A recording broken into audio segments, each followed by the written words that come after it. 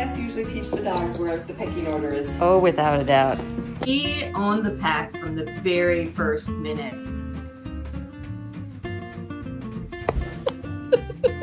He wasn't at all shy about taking what he wanted.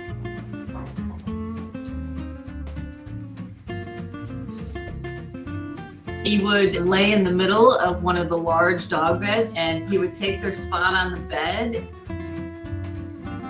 He would eat from their bowl. They got into a rhythm so quickly.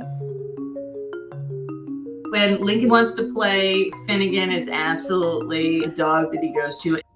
Finnegan loves to be chased around.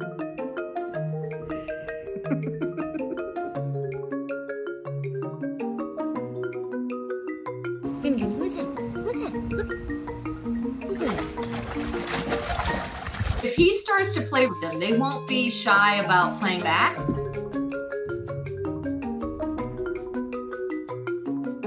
I think they understand his limitations. I made the decision to add Lucy to the pack. He really wanted to figure out what this new dog was all about. Lucy plays rough. She's a puppy. Lucy is also blind and deaf, and I think Lincoln uses that to his advantage.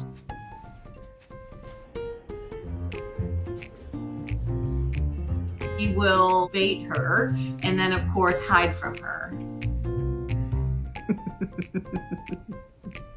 He'll hide in his cat tunnels. He'll hide in boxes. He's always jumping out to surprise her. They definitely have become besties very quickly. Lucy has become independent because they have each other. They are really made for each other. They all love to be outside. They all love to go for walks. One of our favorite things to do as a full pack is to take a walk to our beach. Lincoln loves to explore the beach, just like the dogs. They can really be themselves. Having them around and loving each other keeps my home on a really positive level. They make each other better.